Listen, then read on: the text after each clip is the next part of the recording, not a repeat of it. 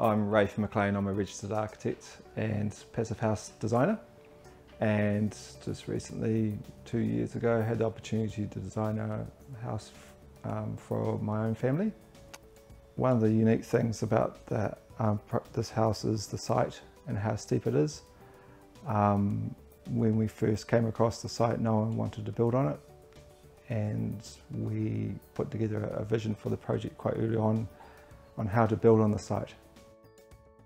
As a passive house designer and an architect, I knew the costs of passive house building, so we had to make things simple to make it cost effective.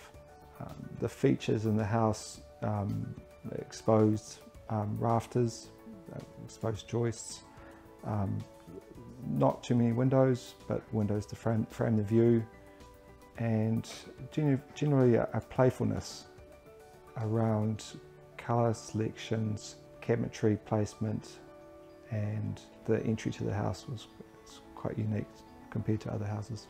What I found as an architect, I was designing houses that weren't performing very well.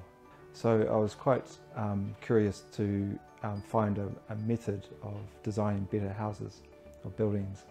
And passive house stacked up quite quickly because it was scientifically driven, physics driven, and it was basically all numbers, so it made sense. So as an architect, I was very keen to marry architectural thinking and this passive house thinking and bring them together and create architecture that was energy efficient and very comfortable to be in. So that's been my goal for a number of years now.